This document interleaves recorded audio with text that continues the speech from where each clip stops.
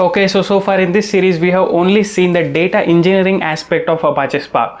But in this lecture, let's make it very interesting and learn about how we can implement machine learning solution using Apache Spark. So in this lecture, let's talk about the MLlib library and how we can implement it in our examples.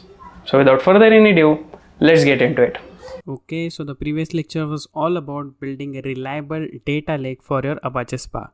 So this lecture, let's start talking about machine learning and how we can build ML models using Apache Spark.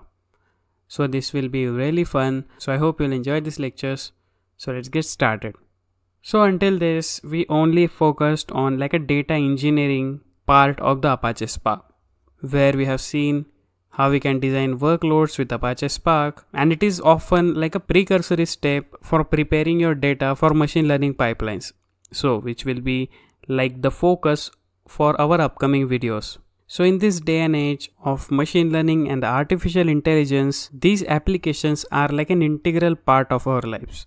So the higher chances will be like whether we realize it or not, every day we come into contact with machine learning models for purposes such as like online shopping recommendations. So when you visit Amazon website, those websites will give you like product recommendation which you will really like by seeing your purchasing histories and all other stuff, and ML model will give you those recommendation, as well as it also utilize in the advertisement, fraud detection, as well as the image recognition, pattern matching, and so on. So these ML models will drive very important business decisions for many companies. And according to the survey, which is very interesting, so this survey was done by McKinsey & Company.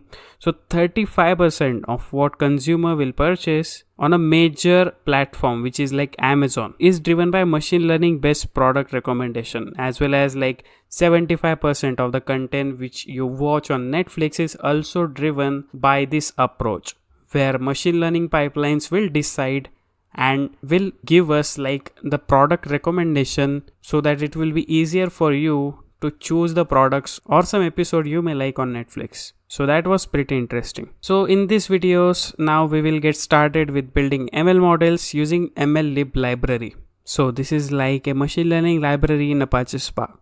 But first we have to understand what is machine learning and their features, and in the next lecture we can directly get started creating our machine learning models. So first let's focus on what is machine learning. So this machine learning term is getting very hype these days. But what it is exactly? So in broadly speaking, like machine learning is nothing but a process for extracting some patterns from your data. And we will utilize like the statistics, linear algebra, and the numerical optimizations. So a machine learning can be like applied to some problems such as like predicting power consumption, as well as determining whether there is a dog or not in your video, or like clustering items with similar characteristic. So if we have like a species of different flowers and you want to cluster them and study about the flowers and their similarities, then in that case machine learning will come into picture. But there are like some few types of machine learning. So these are like supervised machine learning, also we have semi-supervised, unsupervised, and the reinforcement learning. So in this series, let's only focus on the supervised learning, and we'll just touch up on the unsupervised learning as well, because these are like most important nowadays. But before we dive in, let's briefly discuss about some of the differences between supervised as well as unsupervised machine learning. Okay, so let's talk about what is supervised learning.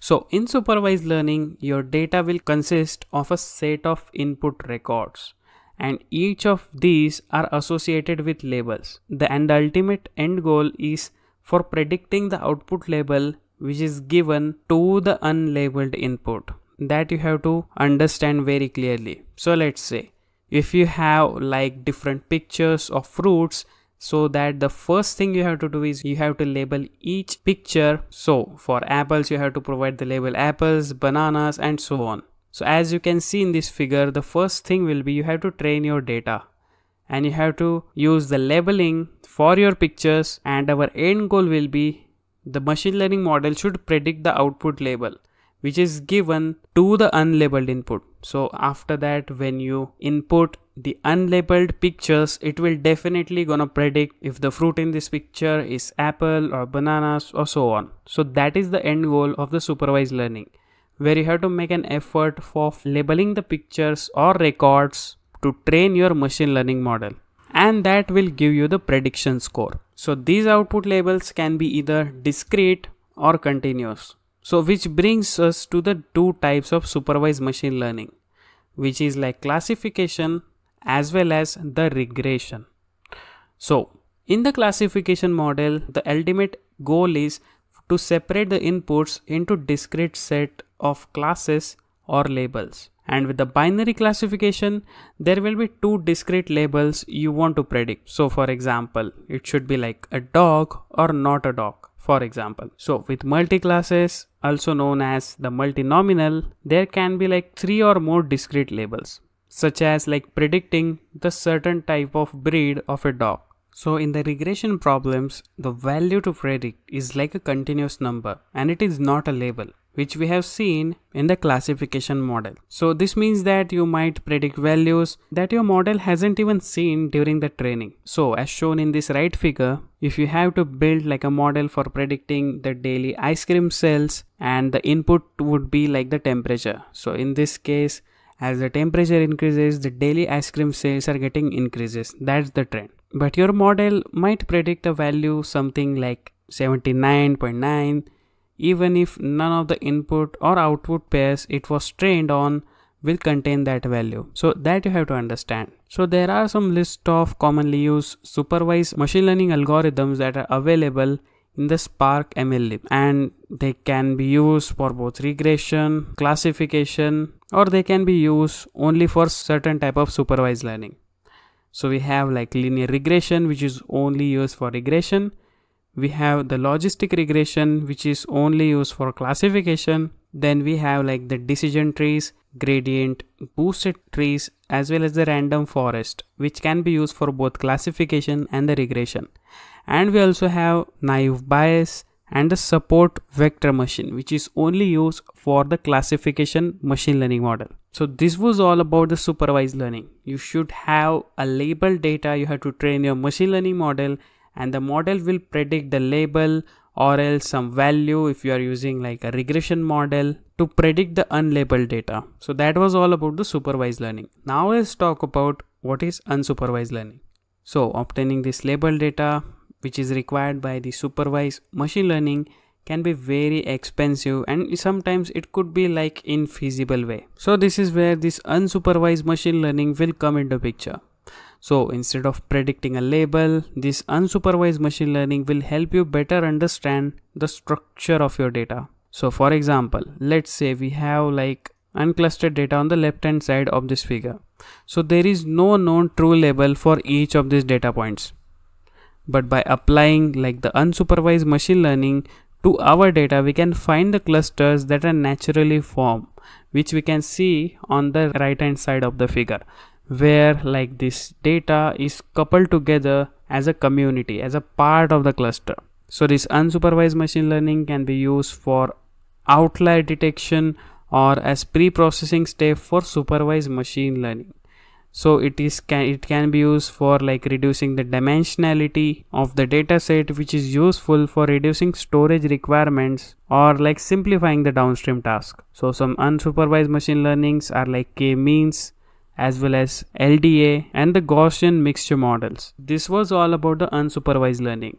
But wait a minute, why we are using Spark for machine learning, right? There are so many tools out there. So why we should prefer only Apache Spark?